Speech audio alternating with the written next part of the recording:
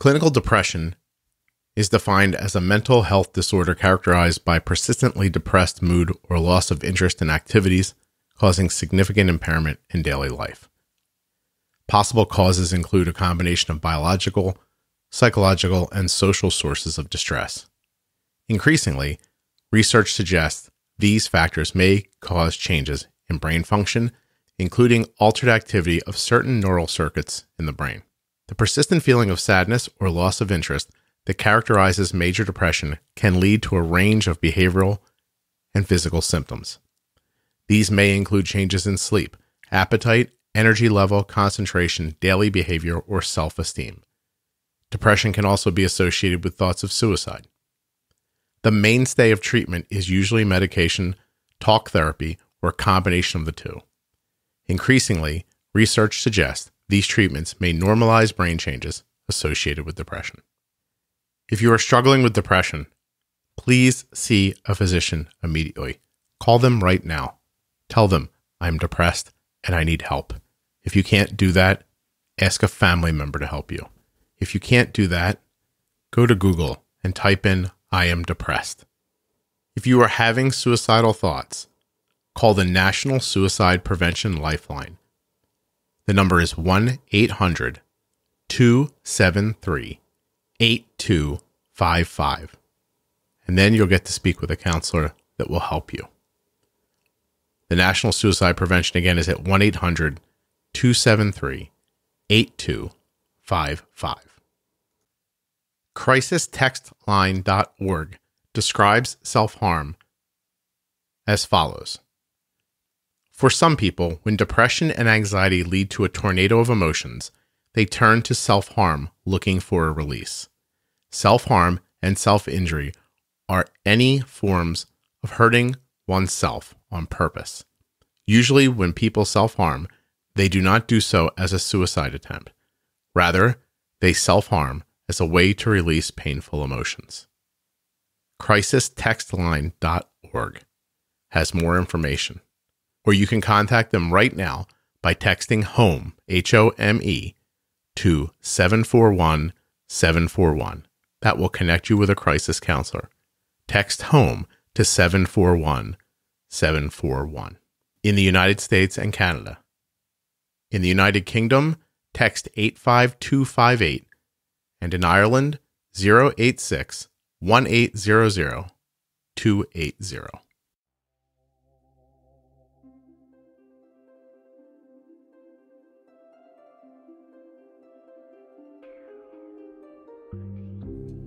Welcome to the Juicebox Podcast. This is episode 336, another in my After Dark series. Today's episode is called After Dark, Depression and Self-Harm. When I originally decided to make these After Dark episodes, I tried to think about the topics that no one discusses around type 1 diabetes. And I tell you, I had no idea where this was going to go. But back at episode 274, this all began with a drinking edition. And then at episode 283, talked about smoking weed with type 1 diabetes. At episode 305, we discussed trauma and addiction. Episode 319 was a frank discussion from a female perspective about having sex with type 1 diabetes. And today's show is with an anonymous 24-year-old type 1 female who's going to discuss her depression and self-harm. Please remember that nothing you hear on the Juicebox Podcast should be considered advice, medical or otherwise. Please always consult a physician before making any changes to your healthcare plan. You can, of course, do whatever you want, but I wouldn't suggest this episode for children. This episode of the Juicebox Podcast is sponsored by Dexcom, Omnipod, the Contour Next One blood glucose meter, and Touched by Type 1. You can go to touchedbytype1.org, contournext1.com, myomnipod.com/juicebox, or dexcom.com/juicebox to learn more about the good people who support this podcast. Today's episode does not lend itself to breaking in the middle for an advertisement, but the ads will be at the end. If you're interested in a tubeless insulin pump, an amazing continuous glucose monitor, a blood sugar meter that I find to be second to none. We're a wonderful organization helping people with type 1 diabetes. There'll be more information about them at the end of the show. And I'm going to start off by telling everybody that we're not using your name. So at no point during this conversation am I going to refer to you by your name. Okay. And everyone will figure out why as we're talking. Okay? Okay. That seems fair. Now, I do want to know some stuff about you to get some background. So, for instance, how old are you? I'm 24. 24. And how old were you when you were diagnosed with type 1? 12. 12 years old. All right. Hold on one second. Why are people messaging me while I'm trying to do this? Hold on one second. No problem. Just going to turn this off. All right. So you've had diabetes for the same amount of time that you were alive before you had diabetes. You're at your midway point. Yes. And I thought about that because it was June of when I got diagnosed. And I just started bawling because I don't, it's hard for me to remember before I was diagnosed. Interesting, even though it was 12 years old. Yeah. Yeah. Okay. So now that's not as a strange thing as you probably think. I don't have a ton of really strong young memories. To be perfectly honest, I don't have a lot of really strong 20-year-old memories, 30-year-old memories, or 40-year-old memories. I remember, today and a couple weeks ago, maybe. but I think some people remember things differently. Or do you think that there's a reason that that's the case? Well, I think I'm really good at shutting things out that I don't want to remember, because I remember things about my kindergarten experience and things all through elementary school. Okay. So you remember the stuff that's pleasant to remember? Yeah. Okay.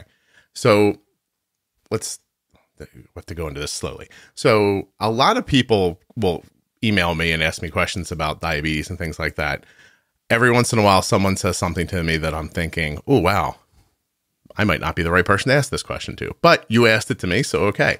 And one that comes to mind is, somebody who messaged me and said, I love the podcast. My children passed away in a car accident, but I still listen to the podcast to remember my one son. And that's an email for me that I'm just I don't know what to do with this. But I've learned in the past that just sort of being honest is the best, and, saying whatever it is that occurs to say, and then giving the person the option to talk more if they want to. And sort of how you and I met very recently. So how long ago were we messaging? Only about a week? Yeah, a week and a half maybe. Do you remember what made you send the message initially? I think just because it was that very first initial Zoom conference thing. Okay, so we all got together and talked over Zoom. Okay, so many people might not know, but there were 70 of you who got together, and we just sort of hung out and chatted for an hour and a half, and people held up their graphs, and we talked about how to bolus differently and So I wasn't part of that one. Oh, you were the one where I was, oh, no kidding. So you were in the initial one where I jumped on and said, hey, let's do a Facebook Live. I want to try to find a way for us all to talk better. I wish we could all talk. And someone said Zoom, and I started going, yeah, I've been thinking about that, but I don't know what to do. And then I just sort of threw together a Zoom account right then and there, and we all jumped over to it. That's the one you were in? Yes. Ah, okay. What did we talk about in that one? I think you were just randomly choosing, looking at people and unmuting them and talking to them. Oh, was that fun? It was. I just felt not completely alone. Gotcha. Okay. Did you speak during that? I did. You did. Okay. Do you remember what we talked about? Well, because when you were doing your Facebook Live, you were like, how's everybody doing? And I was like, how's everybody doing with the COVID-19? And I said, oh, I'm super worried. And I remember you go, why are you worried? And I'm a student teacher, and just the fact that some of my kids don't necessarily get meals when they're not at school. And so you were just like kind of having me elaborate more. Gotcha. And so we're going to be honest with each other here today. Is that right? Yes. Okay, good. So first of all, you just used your name, but I'll bleep it out. Don't worry about that. Okay. And if it happens again, I'll bleep it out. It's fine. Okay. I don't want you thinking about that. So from my perspective, when I hear someone, especially a younger person, first say, I'm worried about my kids. I'm a teacher. I thought, oh, that's nice. Do you know what I mean? Like, that's lovely. And then you expounded a little more. And as you were talking, I thought that you are more closely tied to this feeling than felt healthy to me. Does that make sense? Yes. Okay, so that's what I kind of intuitively felt from you while you were talking. I thought, ooh, she's being impacted by this more than, like, if my kids felt the way you felt, I would feel like I needed to intervene somehow or help them. But I didn't, as much as I just was like, oh, tell me about it a little bit. But then you sent a note afterwards. And in that note, I don't know how much of the note you want to share, I guess.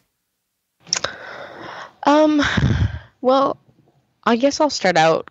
I started cutting myself as a freshman in high school. Okay.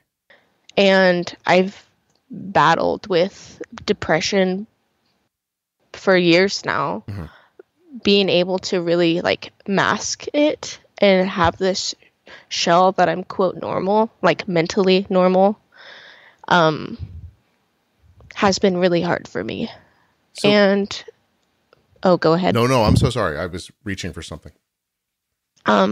So I cut myself all through high school, all 4 years. Probably 3 months into it, me cutting every single day, my mom found out, and I told her I'd stop, and I just moved the placement. Okay. You just moved it to somewhere she couldn't see as easily. Yes. Okay. So I'm going to have to ask a couple of questions because I don't understand. No problem. Don't please. So first of all, when you talk about depression, can you put words to what it feels like to be depressed? I think now my depression is a lot different than what it was in high school. Okay. In high school, I felt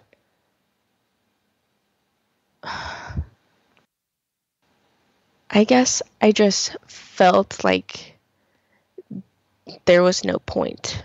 There was no reason to get out of bed. Mm-hmm. The only reason I went to school, talked to my siblings, talked to my mom, and played sports was to try to feel something.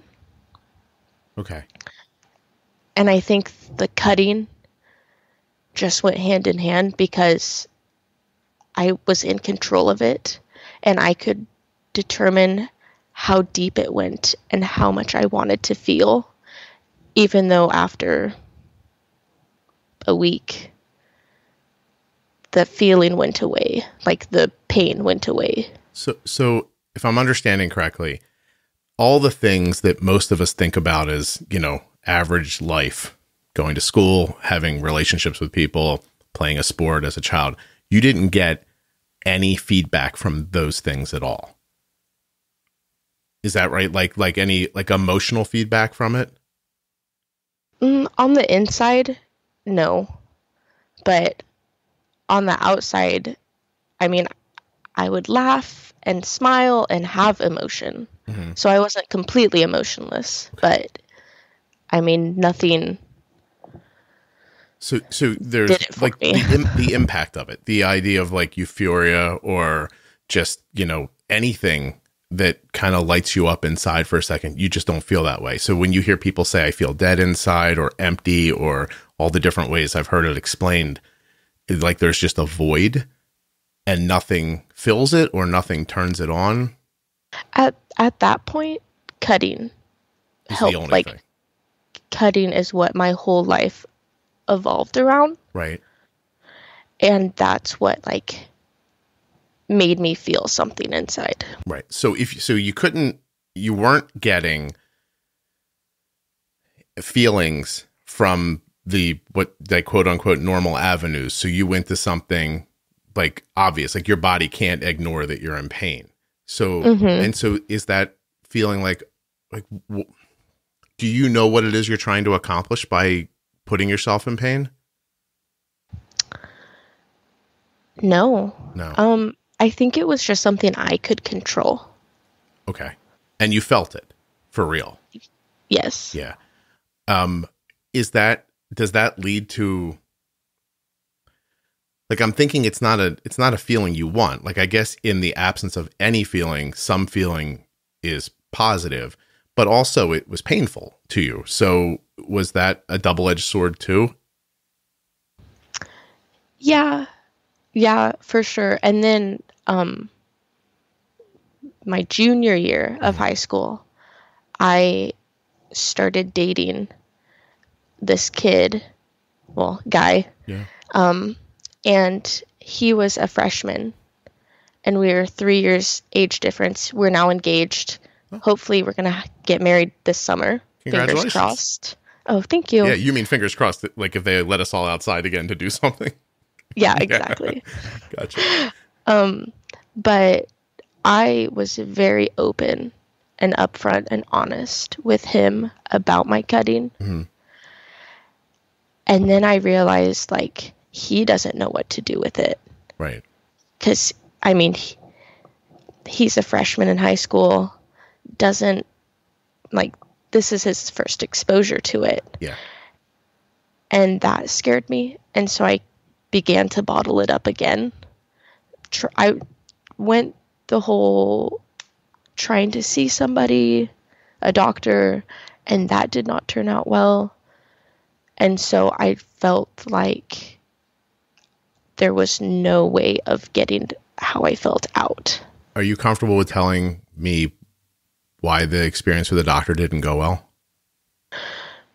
Yeah. So I'm from a very rural town. Okay. There's one stoplight in the whole county, and the county is the 5th largest county in the state. I'll tell you, that would depress me, just so you know. Yeah. Yeah. If you're not an outdoorsy person, you're kind of screwed. Yeah. Yeah. So really, there was really like only one doctor you could see. Mm-hmm. And even when I got diagnosed, I had to travel 3 hours away because that was the nearest endocrinologist. Okay. But I'll talk. So when I first went and saw the doctor, I was beginning to open up and find ways to cope that were better. Mm-hmm. And then right after the meeting with him, because it would just be him and I, after the meeting, my mom would be like, "What did you guys talk about? What's going on?" And scare me, because she's not the best person that handles delicate things. And also, if I can, assume for a minute, she's probably super worried that whatever troubles you're having are her fault. Oh, yeah. And she either doesn't want that to be true or knows it's true and doesn't want anybody to say it to anybody else. It's, there's her humanity is playing defense at that moment. Was this doctor, by the way, a therapist or a psychologist or a psychiatrist? Do you know? I think he was a children's psychiatrist. Okay. Specifically. Mm-hmm. And so I probably saw him for 2 months, multiple times a week. And then all of a sudden I learned that he committed suicide. Yeah. That just sounds like the end of a bad joke, doesn't it? And so I'm trying to figure out, how old were you at this point? Oh boy. Ish? Probably almost 16. Okay. Now let me ask you, when he commits suicide after talking to you for 2 months, what's the feeling or what's the interpretation from you? Do you feel at fault are you just like, I can't believe I was finally getting help and now that person's gone? Like, what was that experience? I felt that my only outlet was gone. Yeah. I knew it wasn't my fault. Good. And I now, like, looking back on this whole experience, I realized, like, wow, that is something that I was right about. Well, you know what you're really proving is that living in a place that rural with one stoplight is not just depressing to one person. It's apparently depressing to a lot of people. Oh, yeah. Yeah, I'm certain we don't know is it a male or female doctor? I'm sorry. A male. A male. We don't know his issues, but, you know, he was obviously having trouble no differently than a lot of other people. Exactly. You know, but the biggest concern is that you had found a place to learn coping skills, but they weren't ingrained in you yet, I'm assuming. And then your sounding board was gone and your teacher was gone. And then there was just no one else to go to. Is that right? Exactly. So then I just sunk back in to what I knew what to do and what I, at this point, quote unquote, enjoyed doing. What were some of the changes that you were seeing while you were speaking with the psychiatrist? Like, what were some of the improvements you were getting? I remember my mom making a comment, like, one Sunday morning at breakfast. She said, "You have a twinkle in your eye."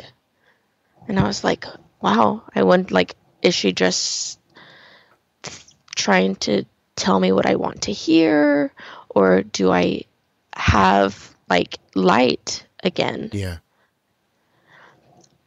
And that was really hard to accept because I had felt this way for so long. And then I realized, like, this is what she wants to see from me. This is how I can be normal again. Okay. And so I was able to just take that timestamp of how I looked, how I felt, well, not necessarily inside, but on the outside. And that was what I looked like at all times. Now, did you feel like that, or were you pretending? Oh, I was pretending. Yeah. And so this is really interesting for people who don't have these feelings. You were probably progressing and you saw a little bit of, like, you know, you might not have even have noticed it at that point. You know, sort of like the beginning of a diet when you're 3 pounds down, you don't really know it, but you're on your way to something, but you're not even aware of it. Somebody else looks at you and goes, "Oh, wow, you look good." And that reminds you, I'm heavy.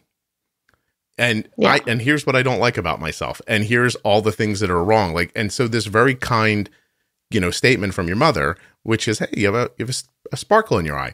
It sends you down a rabbit hole of her concerns and feelings. Like, you don't think about yourself in that moment. Like, I think a person who's not struggling might think, oh, wow, I'm working on myself and I'm making an improvement and other people can see it. That's fantastic. I'll keep going. But you transferred yourself right into her head and said, she's sad that I'm not happy. She wants me to look like this. This is what I should be doing. This is what normal looks like. And instead of continuing that thought with, so I'll continue to do what I'm doing because it's working, you thought, this is where I'll put myself. This is the picture I'm going to paint on my face because it makes my mom happy and probably makes other people happy and it makes me look quote unquote normal. Am I understanding that correctly? Yes. Wow. That's up. I'm sorry. Seriously, I am sorry that you feel that way. Any tragedies in your life as a young person? Were you abused at all? Like, is there anything that we can point to, or do you have family history of depression? Is there anything you can look back to and say, this is where this came from? I don't think so. I mean, before I was 10, when I was 3, my parents divorced. My dad is on his 3rd wife, and my mom married and divorced before I was 10, or so. Okay. And so I've been through 3 divorces as a kid, and with my father's current wife, he has clearly chosen her, and that has been a struggle. But that was also, well, I started cutting before, because I lived with them for a shorter period of time. Okay. And so does seeing your dad happy, instead of making you feel like you're happy for your dad, make you feel like he wasn't happy with me or my mom, but he's happy with this person? Does it always shift back to you like that? No, No? because she was always very nice to my brother and I. Mm-hmm. And then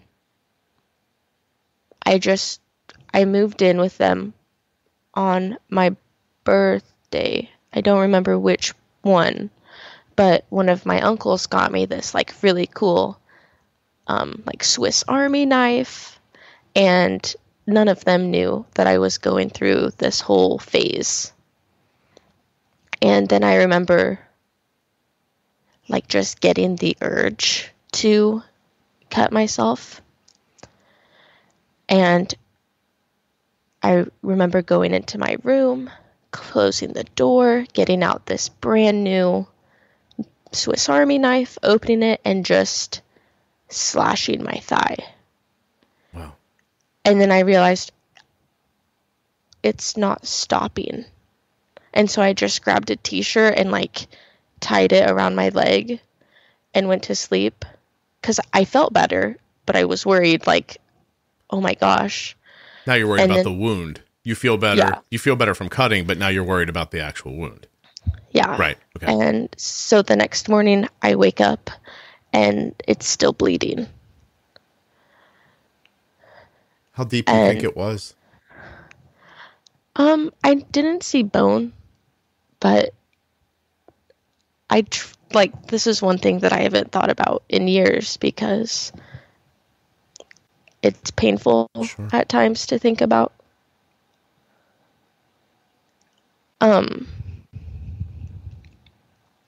But I don't really know. It was a bad enough wound that overnight it didn't heal over or clot. Yeah. What do you do then? Because it can't be mistaken for something else, right? You can't say I walked past the table. It's worse than that, right? Like at that point, I took off that like blood-soaked T-shirt and just went and told my dad, like, I have a problem. Well, and then how did he handle that? I mean, beyond the wound, I'm assuming you got that dressed and taken care of, but did he try, like, what? I guess my question is what's that reaction like from a person who, I'm assuming up until that moment, had never thought about something like that in their life, and then all of a sudden, his daughter's standing there saying, hey, I cut myself to feel something, and I don't know that I would know what to say, is what I'm getting at. What did he say? Nothing. Can you understand that, like, from an academic point of view? Now I can. Right. But not at the time. No, I wouldn't imagine. You're a kid. You're looking for your parents to have the answer. Yeah. But after, like, we sat down and talked, and he instantly took it as like my hobbies were causing me to do this. So he whatever he could see, he thought was. Do you listen to the podcast a lot? It's hard for me to get through a lot of episodes because I commute to college, right, and it's a 30-minute commute, and I can't get all the way through. Well, that, and I just, like, 10 minutes into it, whatever you guys are talking about, I just bawl and cry. So no matter what someone's talking about, you take on their pain? For the most part, like, your first 2 episodes that you put out were the hardest for me. Because I was being really honest about how I felt about raising Arden. Yeah. Yeah. And it took me 2 weeks to get through like those 2 episodes. Why did you keep trying?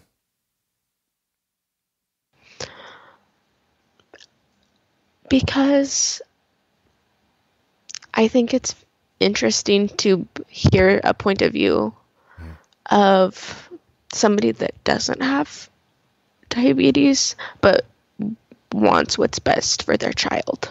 Okay. Right. Like my parents wanted for me, and this isn't really like diabetes related, but they want what's best for me. Right. So it's nice to know that there are other people in the world who are trying to do their best for other people and for their kids. Yeah. But the content is really hard for you to absorb. So yes. you're getting some good from it and bad. So like try to like, listen, I record all these podcasts and I know they're emotional and I'm an emotional person. And so when I'm hearing them, you know, I'm doing my best to shut them off, but feel them enough that I can have the conversation. For instance, if you and I were just talking on the phone, I'd probably be crying by now talking to you about the things you're saying.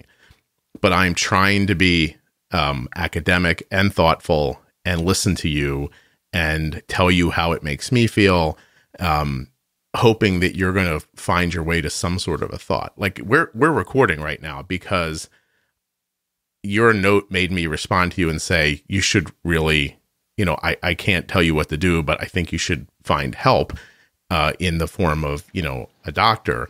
And you said, yeah, I tried that and my doctor killed himself. And then I was like, I looked at my wife, I'm like, what am I going to do?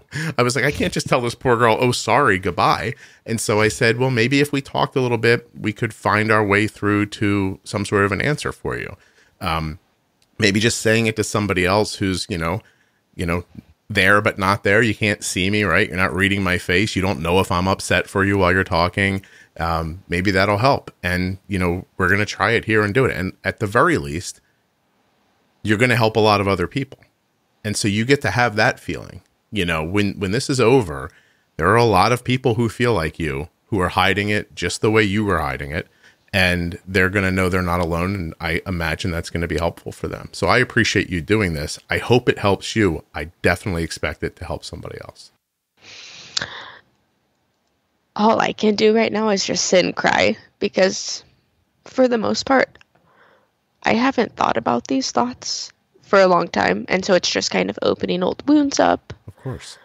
But you, when you say you haven't thought about them, you mean you don't give voice to them, but they still impact your day. Is that right? Yes. Okay. I think about cutting myself at least half a dozen times a day. Is there anything else that you found so far that can take the place of that need? I cry and I sleep. Oh, I have to tell you, I like doing both of those things. I really do. I love a good cry, but not the way you're describing. And sleeping is terrific. And I definitely don't do enough of it. So you're either letting it out or shutting it off by being asleep. Yes. Gotcha. And growing up, I was never the kid that took a 10-minute nap. I took a 3-hour nap. Mm-hmm. And so now that I'm a quote adult and I can decide when I want to take a nap, I usually, like in a 24-hour period, I will sleep for 20 hours. Wow. And that includes like 2 naps and sleeping for 8 to 10 hours. And then in the 4 hours you're awake, you're crying? Usually I'm working on schoolwork usually. Mm-hmm. So it at least takes my mind off of it. So when you're busy, it's better? For the most part. Now that I have chosen a field that I'm dealing with children, because I'm student teaching in a kindergarten classroom. So I hang out with 5-year-olds all day. Yeah. And I know that some of them do have like not the best lives, but they are not at developmentally where I started cutting myself, which thank goodness. But takes a toll on, like, my empathy has grown so much Okay.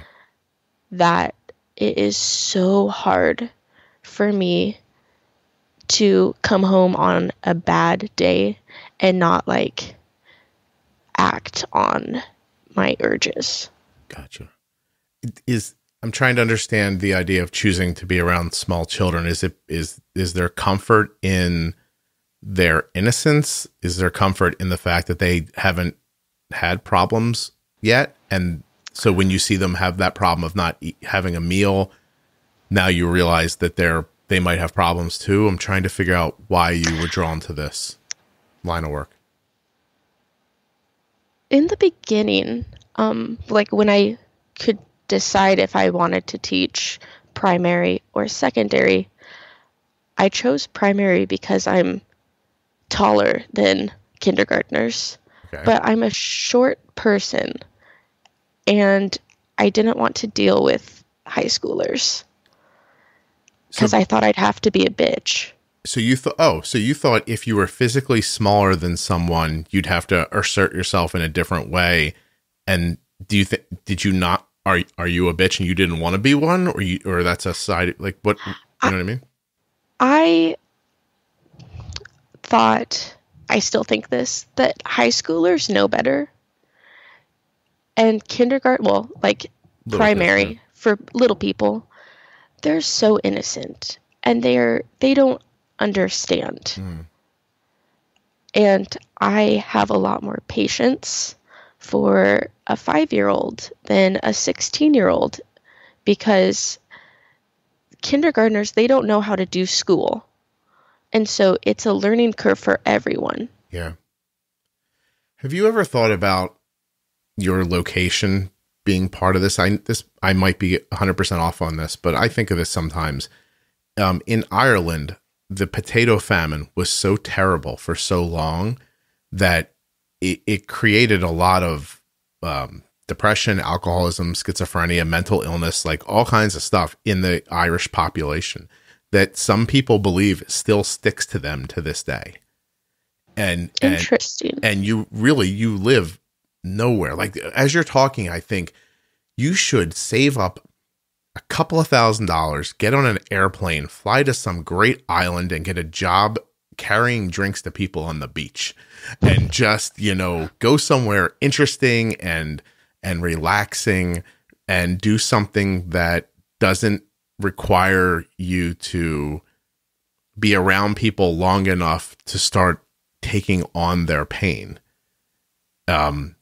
Because you're doing that. And listen, I'm nowhere near where you are, but I am at my core, I am a person who's a caregiver at heart. I think I'm happiest when the people around me are taken care of.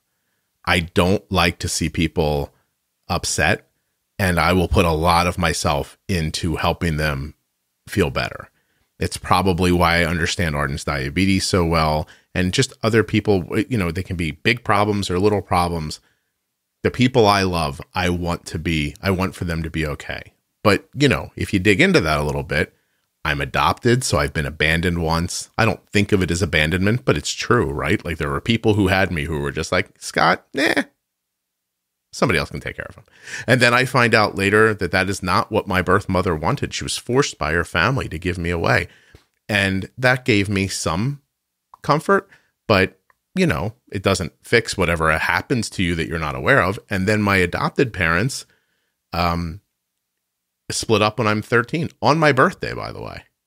Wow. So, and you were shipped from one house to another on your birthday. So there's little things about that are hard to ignore, even subconsciously. My father went to work on my birthday, took me with him in the morning, dropped me at my grandmother's house. I had a lovely day. He picked me up in the afternoon, said, "What do you want for your birthday?" I wanted this cartridge and floppy disk that went into your Commodore 64 that made your Commodore able to copy a floppy disk. These are probably a lot of words you don't know, okay? And I and my friends had a mass mafia-like setup where we were copying video games on by the way, when I say floppy disk, I mean the big ones that were 5.25 inches square. Like, do you even know the ones I mean? Yes. Okay. So you'd put this cartridge in the side of your Commodore 64. It had like literally a toggle switch on it. Then you'd put this floppy disk in, run this program. At a certain point, you had to yank the floppy disk out, flip the switch on the cartridge, stuff in the game, let it run, pop it out, stuff in a blank one, and it would actually make a copy of the disc. And I wanted that.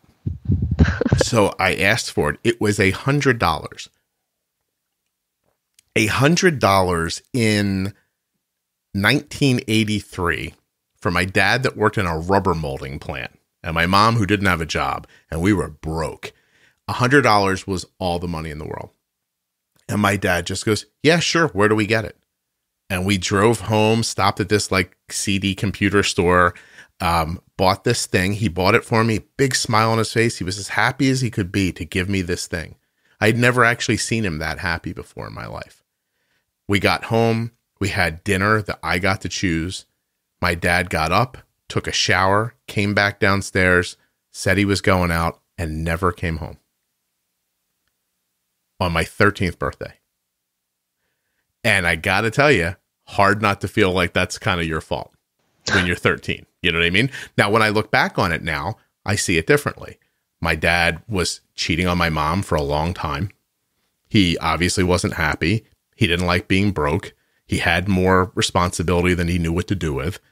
And for a split second, buying me something that wasn't going to hurt him because he knew he was probably going to file for bankruptcy after he got divorced. He was like, oh, this is what it feels like to give my son something he wants. This is nice. He was so happy. This had nothing to do with me. But for a long time, it felt like I was the reason they got divorced. I didn't know any of the other myriad of reasons behind any of it. And as an adult now, I know it's not my fault. And I don't have any lingering impact from it as I talk to you today. But there's no doubt in my mind that I try really hard to keep my family together because I know what it feels like when it falls apart. Right? So I have this extra empathy that I have for their problems because when they're upset, I know there's a path out of being upset. And I have also seen people give up before they get to the end of the path. So I just take on the bullshit that comes with it and disperse it so that they have time to get through it. So that whatever they're feeling in that moment doesn't bounce around inside of my home the way I saw it bounce around inside of my parents' home. Like, had my parents just gone to neutral corners, do you know what I mean? Or relaxed a little bit, or had better communication skills, or whatever it ended up being that they needed, they could possibly have worked out their issues. And so I think a lot of people can work out their issues if they have enough time and don't blow things up in the middle of the argument. And so, that's ends up being who I am. And I don't know if the people around me know that about me. I don't know if they appreciate it or would want it not to be the case. I have no idea. But I just know that that's how I feel. I feel like we're a good group, the four of us. We love each other, and something that's bullshit should not derail us. So I think we should have every option and opportunity to not let that happen. Now, don't get me wrong. You know, if I came home tomorrow and I found out my wife had been cheating on me for 30 years, I'd be like, oh, you know what? This didn't work out. Everybody out. You know what I mean? But I'm saying for the little day-to-day things. And so I know what it feels like to look at somebody, see them sad, and then feel sad. But I probably have 3% of what you have. You know what I mean? Yeah. Yeah. So listen, go ahead. Say what you're going to say. Oh, just you telling your story reminds me, because even though I was 3, I remember my dad leaving. And it's the most vivid memory that I have. Yeah. I used to go downstairs in the middle of the night, and I found in the back of a coat closet our family portrait, which was probably in a frame that was maybe, I don't know, a couple feet wide and 3 feet tall. You know, used to have to go out and have a picture taken, and it was mounted and all this stuff. And my mom didn't get rid of it. She put it all the way back of this long, narrow closet. Like you'd never, and I found it one day, and I used to come down in the middle of the night. First, I would go into the bathroom on the second floor, and look out the back of the house where the driveway was. And I would sit there, and every time car lights would come up, I would allow myself to be excited that my dad was coming home until the car passed by my house. Wow. So probably not for nothing, not exactly the same, but that's cutting a little bit. You know what I mean? Like I'm opening myself up to this excitement that I know intellectually is not real, but it felt so good for 20 seconds while the car drove by to think my dad was coming home. Yeah. Right. And then I would get horribly upset and then go downstairs, dig the picture out, sit on the sofa, hold the picture, cry, get tired, put the picture away, and go to sleep. Yeah. That sound familiar with different words? For the most part, yes. Yeah. So I think we need to find a way to get you from all of this to some of it, because those feelings that I describe in small doses are a really valuable part of being alive. You know, like that empathy. I love that you're empathetic. I think that's terrific. But how do you get from there to there? Is it a rewiring of your brain chemistry that's going to help? Is it changing locations? Like, are there people you need to get away from? Is there a place you need to get away from? Like, I don't know what the answer is, but you can't just keep doing the same thing over and over again and hiding it, because at some point it's going to short circuit you. You know what I mean? Yeah. Yeah. Well, and because I lived in rural for 18 years, Mm-hmm. and then I moved 6 hours away to the state capital. And just like, it's a culture shock. Holy moly. Going from like 2,000 people in a town or less to your state capital, and then trying to figure it all out. Mm-hmm. And finally finding a place like student teaching, being with the same 25 kids and having great support in that sense has been very positive and negative with me. How's it been negative? My mom works in the school district where I grew up, and she was the librarian at the middle school when I passed out and got diagnosed. So she was with me from day one in the school system. And I knew just from knowing some of my peers that some kids didn't have the best home life. Yeah. But now being an adult and being a co-teacher in a classroom, you can really see it. And yes, and making those hard calls to the parents, and having a little kid come up and say that like they slept in the car all night. Right. And then, but they don't tell me that, even because I'm a mandatory reporter, they don't tell me that, they tell the aide. So it's not up to me. Like with mandatory reporting, it's who the first person that the child says it to. Yeah. Well, I have a couple of questions. So first I want to ask you a little bit about, does all of this impact your type 1 diabetes care? I think the mental part of it does, because I usually go days without eating. Or like in high school, when I was at the height of it, I would just, because I had, for the first, from 12 to 16, I had a pump with tubing. I can't remember. And then I've been on the Omnipod ever since. Okay. And at the height of my cutting, I would just like slap on the Omnipod with no insulin in it. And I would just go like, would just have a show like, yeah, I have my insulin on, my pod is on, so I must be taking insulin. So I would calm my mom down, because on top of it all, you know, me having these struggling issues mentally, I'm also diabetic. It's not something you can't take ignore. lightly. Yeah, right. And so I did a lot of things that I look back now and I'm like, I hope to live like till I'm 70, because I really my body up. Okay. Well, how are you doing now though? Are you in a better space with it? Yes. I still have my Omnipod, and I actually have insulin in it. I've been on the Dexcom since August. Cool.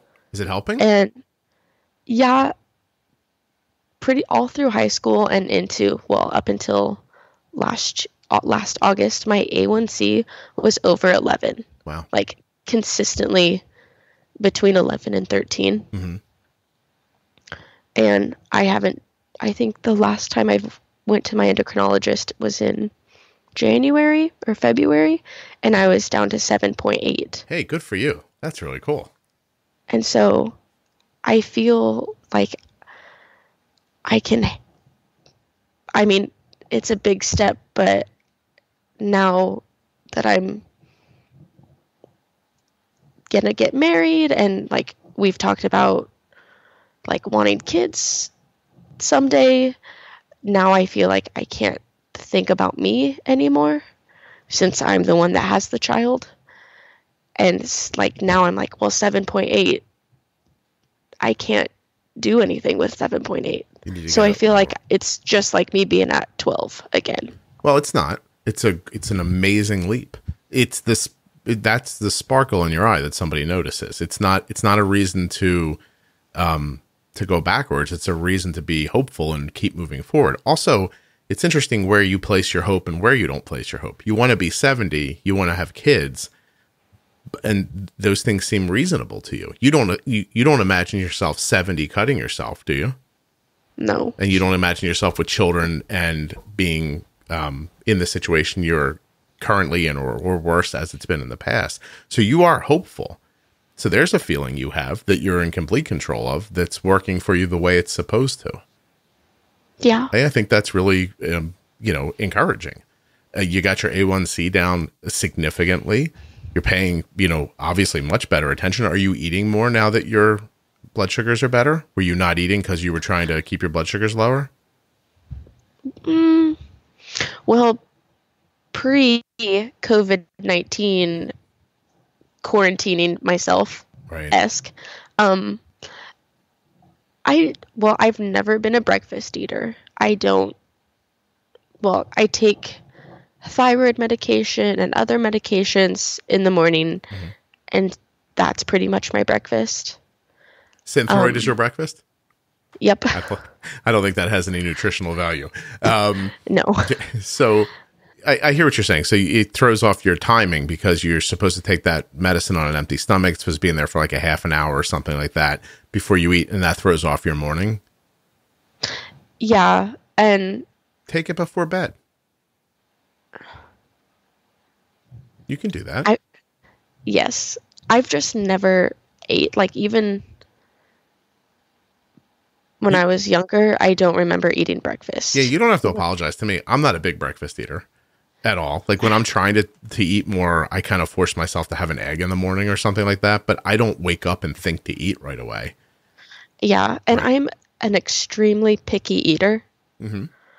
And so it's very hard for me to find breakfast type food that I will eat. Which ones do you like?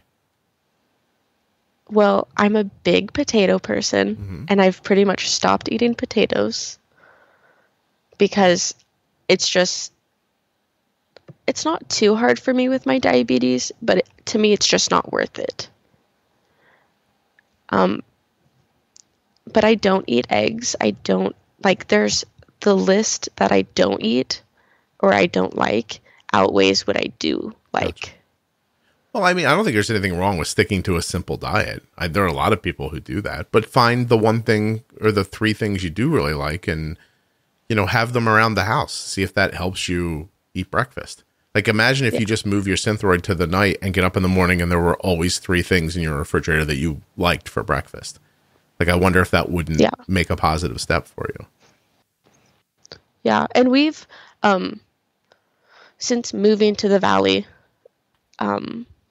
there's so many more you pick berry farms. Mm-hmm.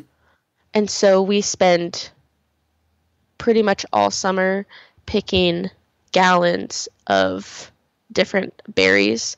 And so now that I don't really go outside. Well, I don't go public places.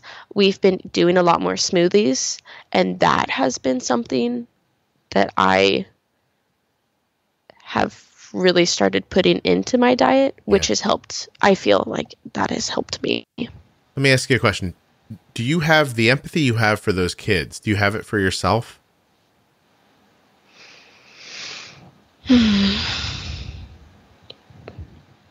My initial response is no.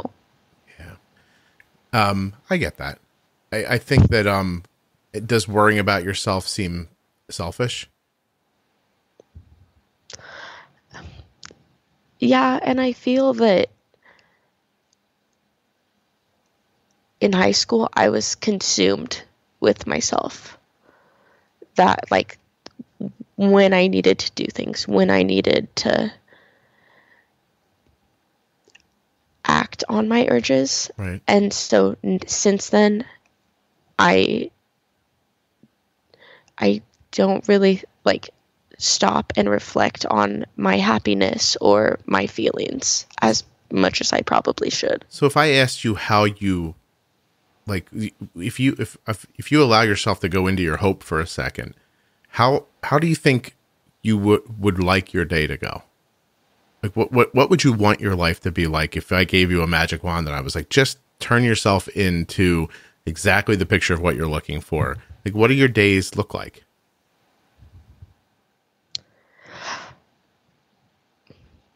Me being a stay-at-home mom and not having to worry about this whole getting an education and getting a job and being able to love my kids or my future kids. And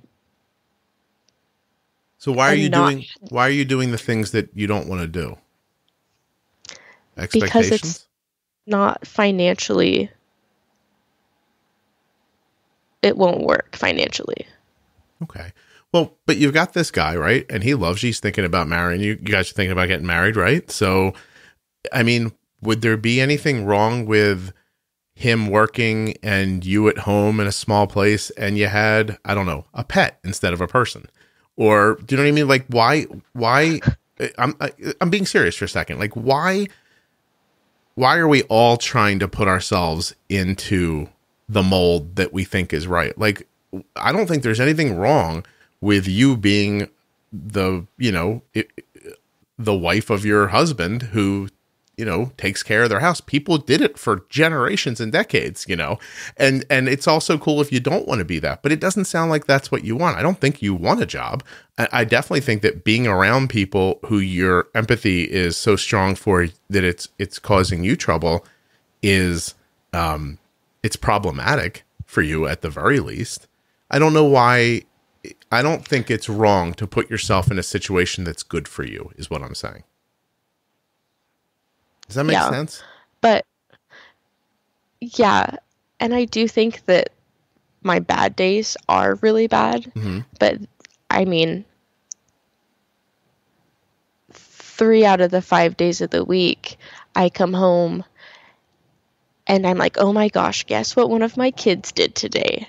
And I'm so excited. Like, I feel deep down,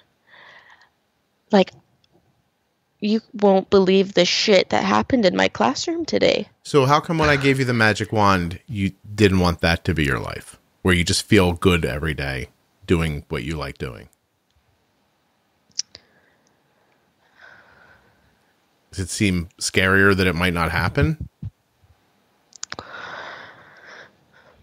I don't know. Yeah. No, I don't imagine you do. So I have questions about what you've tried to help this. So you tried the psychiatric route, and it does sound like you're in a different location now. Like maybe a psychiatrist would be a good thing for you to do. Again, you might have better access now. But aside from that, I mean, have you ever been on medication? You ever smoke weed? Like, is there anything you do to alter yourself to try to make this different? And have you had any success with it? Well, since moving away, I haven't tried any antidepressants or anything like that. Mm-hmm. I've tried like drinking till I'm numb, or just drinking to the point of passing out. And I don't really like myself. Really, I don't like the hangover. And I would like to say that I want for you not to do that. Okay. I think I get that you tried it. It's not a viable long-term solution. And did any of the, and I'm not saying the medications are either, did you have any benefit from them or not particularly? Not that I remember. Okay. I've tried like edibles, mm-hmm. and those just make me cry. Like I don't get the munchies or anything. You don't get the fun stuff that people talk about? No, I just get like so emotional that I could do that. I can cry when I'm completely sober and clean. Yeah. Is it a sad emotion, or is it just like, do you cry over, like, would you look at a wooden tabletop and think about the dead tree? Like, is it that ridiculous, or like or does it take you into your thoughts? My thoughts, okay. Especially. All right. So no, let's put a line through that. That's a no. All right. And the medication, you didn't listen. If you put me in this situation where I'm your father for a second, I've listened to this last hour talking to you, and we're not done talking yet, but I would say you have to find a competent, skilled, licensed, well-reviewed and thought of psychiatrist, an accredited psychiatrist, not a psychologist, not a therapist. You need to go talk to a psychiatrist who can really diagnose what, these things you're saying and make sense of them. Because if you think you're going to wall off this part of you forever, that seems highly unlikely to me. And I think you deserve whatever it is you want. Being 70, having a great A1C, having a baby, if that's the way you want to go, being married, not being, whatever it is you want, you deserve that. And I think that you should find the best option out there to try to get to that. You know what I mean? Because I just don't think hiding it's going to work.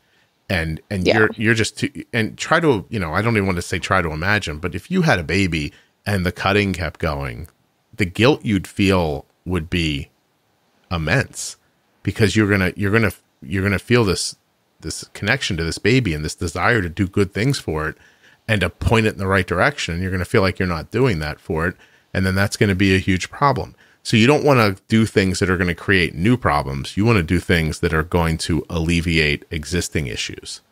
Yeah. You know what I mean? And I know you know that. And that's also the strange thing about depression or these feelings you're having. You're not unaware. Like, right, you don't have that knife in your hand going, this is a great idea. Right.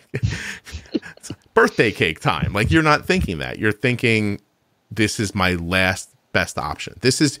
Cutting is jumping out of the window of the World Trade Center, right? Like, I'm going to jump so I don't burn to death to buy myself 5 more seconds. Like, it's not, right. Do you have any luck looking at the world or yourself or anything in more of a macro way? Because everything you're talking about occurs to me, and I've been thinking a lot about macro and micro thinking lately, so this is maybe why my mind's going there. But everything you're talking about is very micro. Like, you are right down on top of every little thing, seeing the granular issue. Like, these kids there's a kid who sleeps in his car. Well, if you pull yourself back 100 miles, the world's full of people who don't have a home to live in. Mm-hmm. And it's incredibly terrible and horribly unfair. But in reality, and I don't mean to sound harsh, it doesn't have any real today impact on you, right? Like I can see if you want to help that child or do something to curb, homelessness, that's all really cool to work on a macro or a world level, but you can't feel it on a micro level. Like that's just not sustainable. And so, sometimes I get notes from people who are like, I don't know how you talk to, I got a note from somebody that was like, I can't believe you talked to Donnie about his problems like that. And you weren't all broken up the whole time. I was all broken up the whole time. A lot of the things Donnie was saying was horrible. You don't even know what I'm saying right now. And trust me, don't listen to Donnie's episode. It'll kill you. Okay. But like when I was talking to him, I had to pull myself back. I couldn't be in the granules with him. I had to be back looking at him through binoculars. Does that make sense? Yeah. Yeah. And it just, you're so into everything like on that level, it's hitting you too hard. You just don't have enough of a force field. And I don't know how to create that force field. I don't even want to sit here and guess about it. And I don't even know that we should be talking about it like it's a force field. I mean, distance, like enough distance where you can make the statement, there are children starving in, XYZ place. I know that's bad. I wish that wasn't that way. But in reality, I have no sway over that. I can't really affect that. I could send a couple dollars to an organization that's trying to help. I can, there's all kinds of things you can do that are big picture things. But I mean, but if I get into a plane to fly to, the middle of some country where everybody's starving, thinking I'm going to hand them out food, that's not going to work. I'm just going to be in no time flat. I'll be in their hell too. And now I can't help them anymore. I'm involved in it. Like the people who help are a little distance. And I wonder if there's not a way to apply that idea to your everyday life, to the things you see. And I don't know, but I think there's probably somebody who could help you figure it out. I'm probably not that person. But I think there probably is somebody. And you sent the note to me. So at some point in that day, you felt enough of a connection with me that you were like, maybe this person can help me. Right? Because that's the only reason you would send an email like that. Don't you think? Right? Yeah. Yeah. So here we are doing it. Now we got to do the next part, which is, find somebody way smarter than me who understands this a lot better than I do and get you involved with them. Because do you feel any better now than you did when we started talking? The tears have steadily rolled down my face, but yes. Good. See? Short answer. Yes. Yeah, great. So that's really cool. So, you need another person to talk to that you can have these conversations with over and over and over again, even if it's just a pressure release. And maybe for years, it'll be that for you. Maybe you'll just go a couple of times a week and talk to somebody and let off enough that, you can keep moving until the next time you get to let off a little more.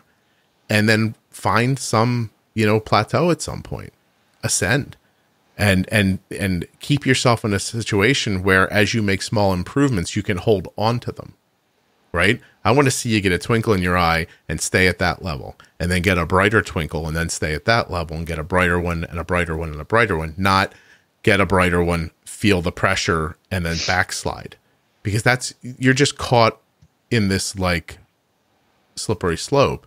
And then once you realize that's your loop, you're shutting down and pretending it doesn't exist. And that's not fair to you. You know what I mean? Like, you should get to make those improvements and keep moving and forward. And I don't think that that's not possible. You're a bright person. You're thoughtful. You understand what's happening to yourself. Maybe you can get past that. And, maybe there is depression that you need to, address with something. I mean, obviously, listen, I don't want to bullshit you. something's wrong. You know what I mean? Like you're not in the same situation that the person next to you is in, but that doesn't make your situation not controllable. You know what I mean? Like that's probably the wrong word, but I think that you're not a lost cause. Do you know what I'm saying? Yeah. Yeah.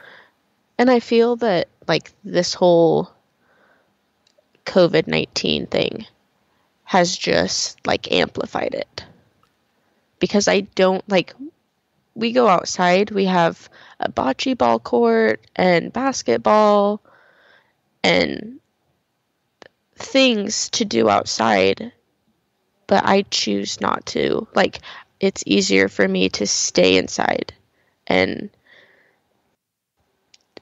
dwell and what could happen? Just just like not removing myself from the whole situation. Let me tell you how I think about this specific idea. And we're going to add a date to this, which I don't usually do, but it's April 1st, 2020, just because we're talking about the coronavirus so that people can keep up. All right. So listen to what I'm going to tell you here. And I'm trusting you because I think you're a smart person, and I think you're going to understand what I'm saying. This is going to be okay. And if it's not, it'll just kill us all. So one way or the other, it's all right. Do you see what I'm saying by that? Like this is a virus. These things have happened over time and space multiple times.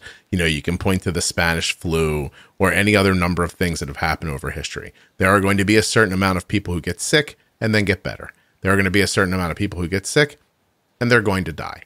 If you want to sequester yourself so that you're not a person who gets sick while hospitals are overtaxed, I don't think that's an unreasonable thing at all. And you should absolutely do that. But in a month or two, this is going to be past. And you still might get the coronavirus, 6 months from now. Or maybe, I'm hearing J&J might have a inoculation brewing. Maybe because of your diabetes, you'll be at the top of the list to get inoculated. And maybe it'll never happen, but you're not afraid to die of the flu, right? Have you ever? No, of course not. You don't think the common cold's going to be the thing that knocks you over and doesn't let you get back up again. The problem with this virus isn't that it exists. It's that we don't have any natural immunity to it, and that it's overwhelming the healthcare system. It's not the it's that's your concern. And so, sorry, people are texting me. Don't text me while I'm doing this.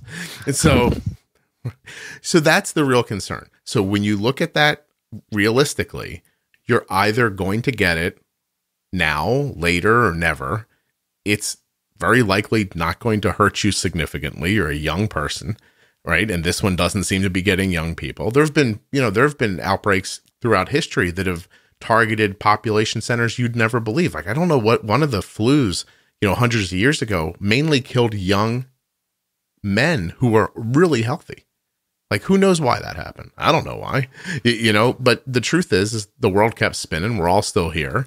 And the ones that are behind are, going to move on. You have to think of it that way, in my opinion. My opinion is this is no different than riding in a car or walking downstairs. People die in all kinds of weird ways every single day. There are people who are going to die reaching into a soda machine. I know that sounds ridiculous, but it happens. They get their hand stuck and then they panic and the damn machine falls on them and kills them. It only happens to one person a year, but still, 5 minutes before it happens, that guy wasn't like, what's going to take me out? Probably a falling soda machine, And so in the short term, dude, stay inside. If that makes you comfortable, do it. You know what I mean? But you got to understand it's going to end. And yeah, I got to be honest with you. I'm lucky, first of all. I can do my business from my home. My wife can work from home. I've got my children with me. You know what I mean? Like I'm in that position. I don't have an essential job that although, by the way, podcasting has been deemed an essential job. I don't know if you know that, because of because of media. But anyway, I don't have an essential job. I'm not going out and collecting someone's garbage or making sure you have food or anything like that, So I'm lucky. But I'm kind of treating this like a vacation. You know, they used to call this a staycation. Like, there's no expectations, right? You don't have like, there's, you know, all the doors aren't being knocked on. You know, every mortgage company in the world's not going to take somebody's house. Like, this is a pause. Like, it's not set up like that yet, but it is. The world is paused. Like, enjoy it. It's, you know what I mean? Like, just be like, woo, this is nice. There's not a lot to do. I just cleaned my bathroom. What a beautiful deep clean I just put on that bathroom. Because I was like, I'm not even in a rush. If I don't do the other bathroom today, whatever. I got nothing but time. And so, you know, in this time, what are you going to do with this time? Boy, I think you could be finding a really competent clinical psychiatrist that could maybe start talking to you on the phone or by Zoom, or I don't know how they're going to do it. You could be a different person by the time, you know, coronavirus is over. Make another ascension. You know what I mean? Like, get a little brighter sparkle for yourself. Does any of that seem reasonable, or am I full of shit? I feel that, like, yeah, it sounds great, but then my like underlying thoughts creep in, and I'm like, I have trust issues with, like, I'm not saying you're going to go and kill yourself now that you've talked to me. Right. But it scares the shit out of me. Like, people commit suicide all the time for whatever reason. Yeah. But that, like, I had seen him that day. Okay. And it was just like this out of nowhere thing that happened. And so I just have like this very underlying trust issue. All right. So listen, I promise you, first of all, I'm not going to kill myself. Okay. There are plenty of people listening to me right now who are like, that guy's a narcissist, because that's what they think. And they're going to be like, he never could hurt himself. Well, A, you're right. I could never hurt myself. B, I don't believe I'm a narcissist, but that's exactly the kind of thing a narcissist would say. Talking about narcissism is so funny. But let me say this to you. Until you can find a person, right, that you feel good with, I could absolutely commit to talking to you on the phone privately every week. I could be your friend through this. Or it could be someone else. It doesn't need to be me. Okay. But I would 100% do that. You're lovely, and I'd like to get to know you better. And if we could have a conversation that would continue to get you to a point where you'd be comfortable enough to reach out into the world and look for a competent person to help you, because let's be clear, I am not a competent person that should be helping you with this. Okay. But if you need to see me not dead for a month or a couple of, months or whatever, if that's what makes you comfortable, I'd be thrilled to be a little part of why your eye gets to sparkle. You know what I mean?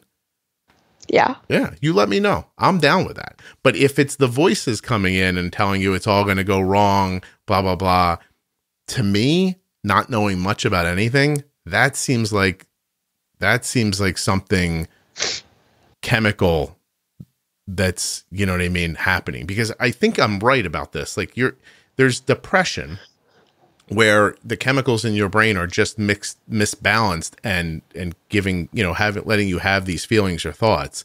And then there'd be actual insanity. And you're not insane. Right? Do you know that about yourself? I feel like I'm not insane. Good. Well, listen, you know what insane people don't do? They don't consider their sanity. No, they couldn't admit it. There's no way they could even consider it. Listen, crazy don't know they're crazy. You understand what I'm saying? And so you're aware that this is weird, which means you're not crazy. You're not insane. All right. So you're probably depressed. You haven't said anything like bipolar-ish. You don't seem manic to me unless you're not. Do you get manic at all? No. Yeah. All right. You're probably just depressed. So's like a bazillion other people. And if I'm telling you, you put me in place with one stop sign, I'd have grown up depressed too. And my parents get divorced, and then I get the diabetes. How much of this do you think the diabetes pushed you? Like, did you feel any depression from that? You haven't mentioned it once as being part of this. For the longest time, I was just in denial about my diabetes. Yeah. Probably for 8 or 10 years. Yeah, that's a long time. And plus then your blood sugar's all out of whack, which does not help how you think. Seriously. No. Yeah, high blood pressures are tough on you. Look, I got something here. National Institute of Mental Health estimates that 16.2 million U.S. adults had at least one major depressive episode in 2016. This represents 6.7% of the U.S. adult population. This is 4 years ago. Depression is most common in ages 18 to 25. Listen, you're 24. You're almost out of it. I'm just kidding. I wish it was that easy. Yeah, right. I just got to make it to 25.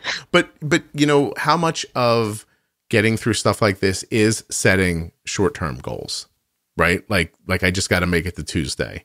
You know, I'm gonna have a conversation with somebody, because that's really what psychiatry is, right? It's somebody who has a conversation with you on a regular schedule, who, if they're a psychiatrist, understands the reason why what you're saying is happening. Like, you know that when you're talking, you don't understand why it's happening to you, but a really good psychiatrist, they know right away when you're talking. Like, I am not that person, but they can pick through it in 2 seconds. You'll say something or relate a story, and they'll know this applies to, you know, this theory about mental health. And then they'll know how to direct you into a better place. You know, I don't know. Like, it's up to you, obviously, but let's be honest. We can't put you in charge of this decision. You'll get depressed in the middle of having a thought, and you'll stop doing it. So you have to listen to me and go find that person. And until then, it can be me. We can chat whenever you want. It doesn't have to be recorded. I don't want it to be. We'll just talk privately. Okay. And my empathy will be all sorts of happy about that. Right? And let me tell you something else too. I really do want you to think more about having a pulled back view of things. I don't want you to get so far away from things you don't feel them at all. I'm not saying that. But you need to feel far enough away to realize that kid that can't find a place to sleep, that's not your fault. You don't hold sway over that. It's not your responsibility. It's sad, but you have to be sad about it intellectually. Do you know what I mean? Like, I'm sad about hunger intellectually, about homelessness, about the border problems. Like, that stuff is, to me, it's real. It needs impacting. I help with things like that when I'm able to, but I also recognize my limitations in a global problem. Do you know what I mean? Yeah. Yeah. It's not your fault. Let's go over things.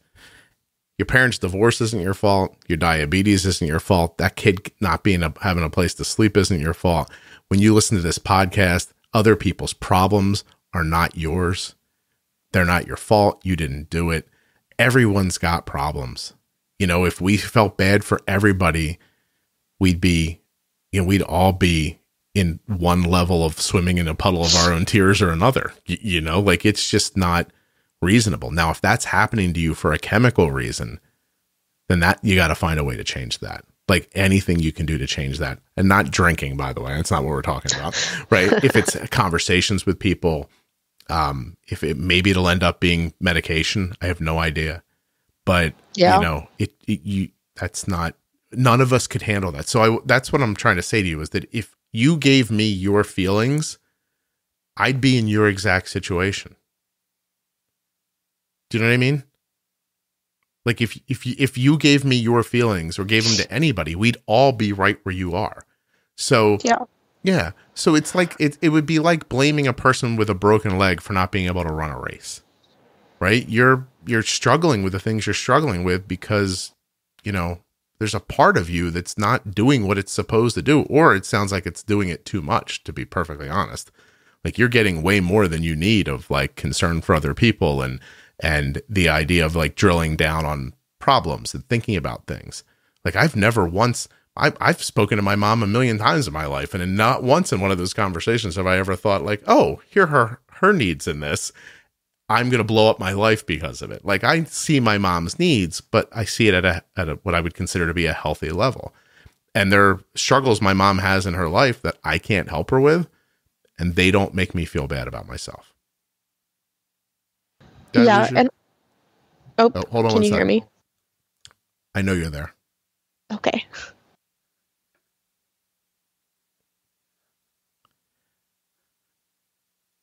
Presley? Yes. Don't go anywhere. I know why I can't hear you. I'm having trouble getting it back. Okay. Give me 1 second, and I'm going to call you. I'm going to hang up and call you right back.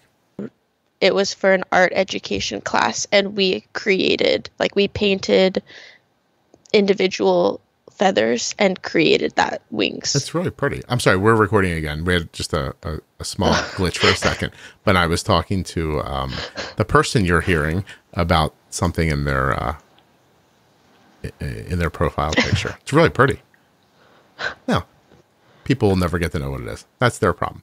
Okay, so it was a weird place for there to be a technical problem, but I need to know. I'd like to know where you're at before we say goodbye. So what do you think what do you think? Because I think if you go start thinking about it, your unpleasant thoughts are going to overwhelm the clarity you have right now. Is that right? Yeah, I'm extremely anxious right now. Okay. Because of the idea of doing something? Yes. Yeah. So listen, do whatever even if you're it's talking to you. Again. I'm not going to force you to do anything. You can do absolutely whatever you want. No one's going to make you do anything. So I'm just telling you it's an option. And if you want to take that option, it's there. And I'm happy to help you and any way I can. And if you don't want that option, then that's cool too. I just think it's important to know that there's probably a good path out there for you. And, I think you need somebody to help you find it because you're having trouble finding it on your own. That's all. Okay. Anything you want to say, or are you good? I am okay. Good for you. This boy you're talking about, do you guys live together? Yes. How much of what you just told me does he know?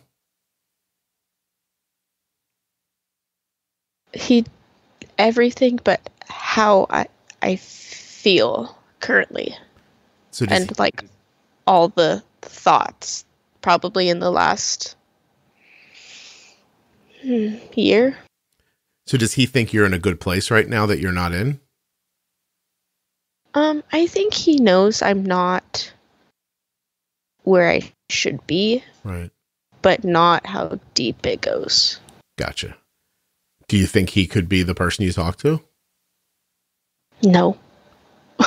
Is that a part of you don't want him to see because of your relationship? He is completely opposite of me in the sense that I am very outgoing and opinionated, and I wear my heart on my sleeve, and with him, he knows my feelings every moment of the day. And he's completely opposite. He won't talk about his feelings to me. Or if I open up, he just kind of gives me a hug because he doesn't know what to do. Yeah, well, your situation's unique. It's hard to know what to do. That's for certain. But I don't think that you need somebody to do something. I think you need to keep talking it through.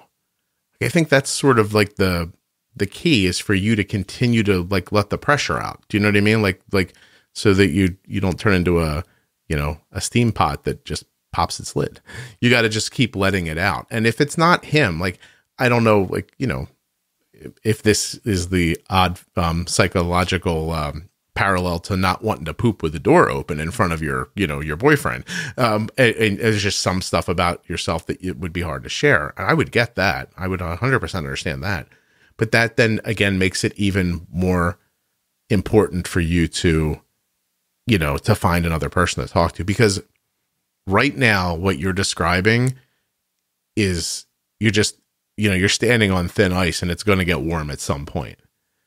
So, you can't you're not going to be able to keep the ball up in the air of pretending you're okay and painting a picture for him that he wants this, that you think he wants to see, which, by the way, I don't know that he wants to see that picture. Like, maybe he really wants to know what's happening to you. And, that's up to you about whether or not you can show it to him.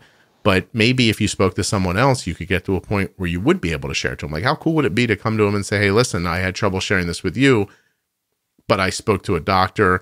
I've been talking to them for, 6 months. I am in a different place right now. And I want you to know that, I'm good. And in the past, when you thought I was, I might not have been as good as you thought. Like, there's, a lot of ways to traverse this, but listen, not on this level, but I've been married a really long time. And what I can tell you is that not saying something never ends well. Yeah. You know what I mean? Well, yeah. And from like my diabetes standpoint, he takes better care of me than I take care of myself. Mm-hmm. I mean, because he understands that. Yes, and he wants to go to my doctor's appointments with me and understand as much as he can. And I mean, there are more times than I can count when I've been passed out from drinking or whatever, and he changes my pump, knows how, gives me a shot because, or whatever. So then aren't you describing a person who would be willing to help you with an issue like the one you have?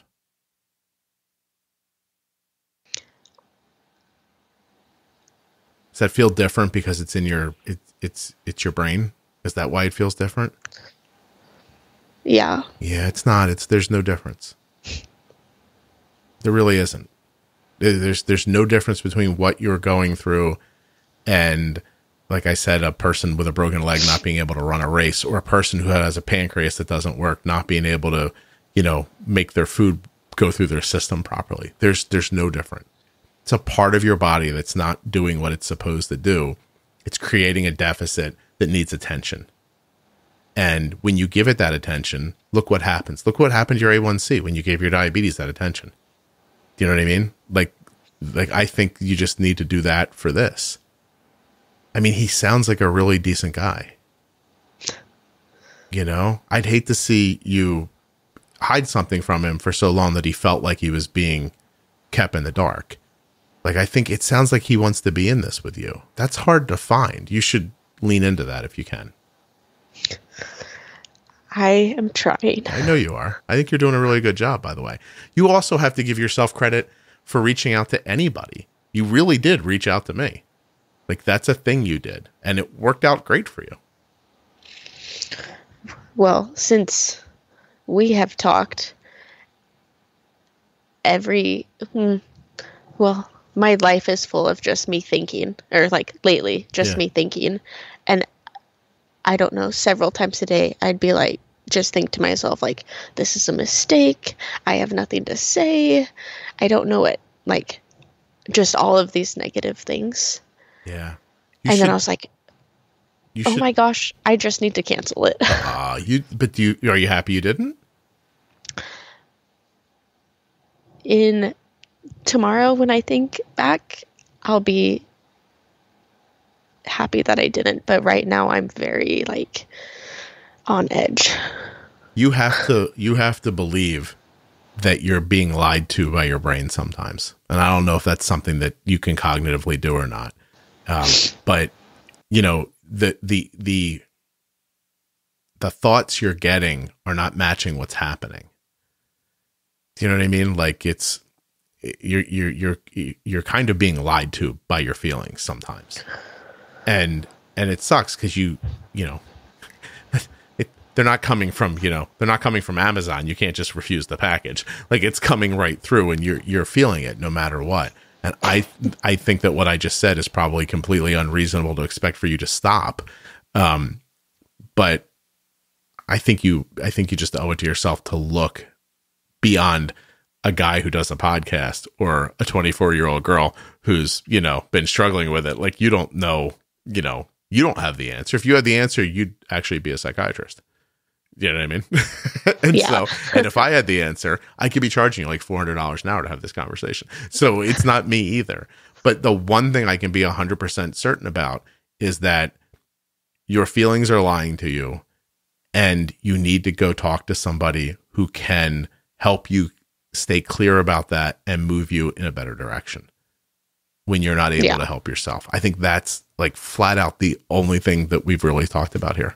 That makes sense to me 100%. And I think you agree with me. Yes. Right. So before your thoughts lie to you, involve another person in your life in this decision and get them to help you find someone so that when you want to stop looking, it doesn't happen. Like, you know what I mean? Like you ever heard like the idea of like, you got to tell people you're on a diet so you can't like quit it. Like you need to like take this clarity you have right now, find a person, and whether it's your boyfriend or it's somebody else, and tell them, look, I want to go take this step. I need you to help me get to it because I might sabotage myself before I get to this appointment.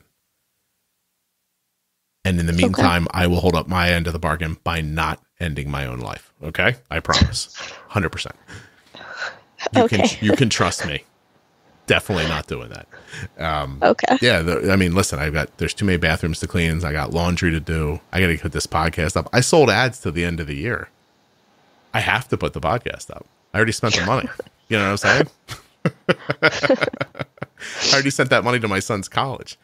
And that's it. Like, I think small digestible steps, short goals, lean into this guy who sounds terrific and let him know that there are going to be times where you're going to be clear, and there are going to be times where, what you think is depression is going to stop you from, following what you intellectually know to be right, and that you need to get past that.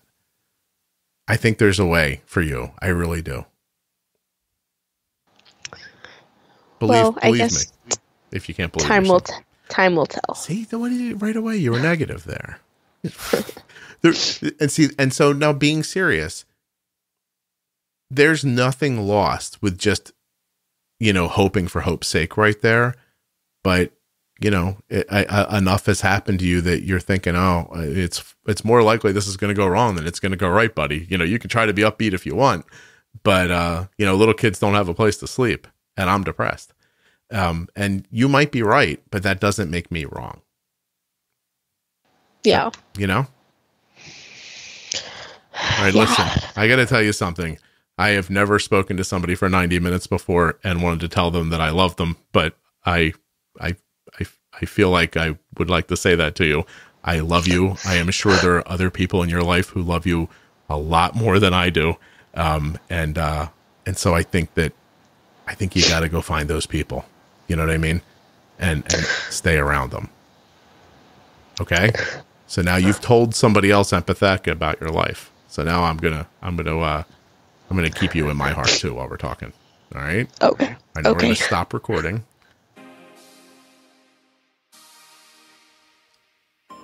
I want you all to know that I did keep in touch with this young lady, and we've been talking now for a couple of months.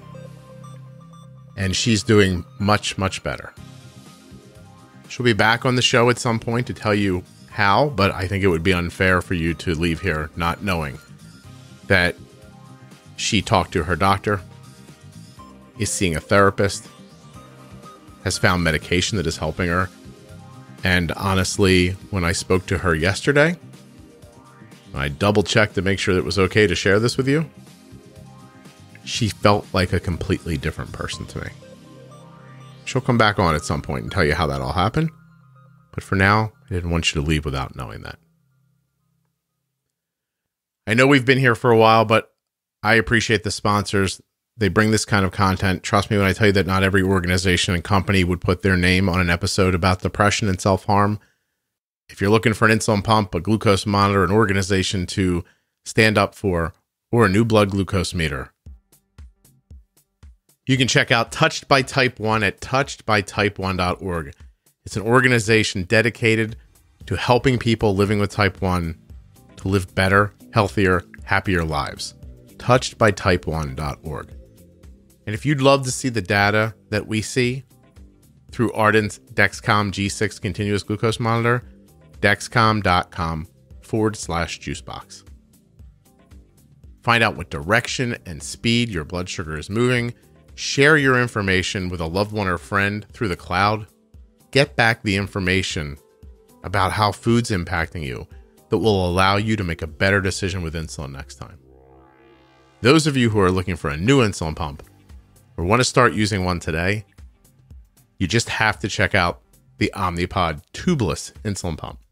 Tubeless is the really amazing part, but equally cool is that Omnipod will send you a free, no obligation demo of the Omnipod directly to your door. This way you can try it on, decide for yourself what you think. You don't have to take my word for it or anyone else's. myomnipod.com/juicebox. And if you go to contournext1.com today, you may be eligible for an absolutely free blood glucose meter. The blood glucose meter that Arden uses right now. The blood glucose meter that I find to be more usable, friendly, and accurate than any Arden has ever used in her entire time with type 1 diabetes. You can find these links right here in your podcast player or at juiceboxpodcast.com. When I say links, I mean, of course, to Omnipod, Dexcom, Touched by Type 1, the Contour Next 1 blood glucose meter, as well as the phone number for the National Suicide Prevention Lifeline and the Self-Harm Crisis Text Line. When the person you heard today on the podcast sent me an email, I didn't know them. I didn't know what I was about to find. All I knew is that she seemed like she needed help. And I did not have the heart to ignore her.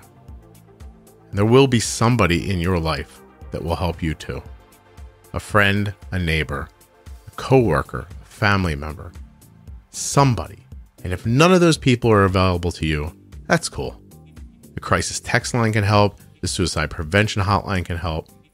There is someone out there who not only understands what you're going through, but can show you the path back. It happened for her. I'm sorry I can't use her name, but it happened for her. It can happen for you. You're never as alone as you think you are. Thanks so much to everyone who listens and supports the show, shares it online, and of course to the sponsors for making all this possible, my family for allowing me to do this. I'm very emotional today, having listened back to this episode during editing. Just reminded myself how far that today's guest has come in such a short amount of time. Halfway into this episode, I thought, I made a mistake. I don't know what I'm doing. I shouldn't be involved in this. But then I realized she just needs somebody to talk to who can help her get to where she needs to go. And that's all I did. She was just a little lost and needed to find her way back. And she's doing that. It's very exciting. I'm going to go now. I want to remind you all to be kind to each other.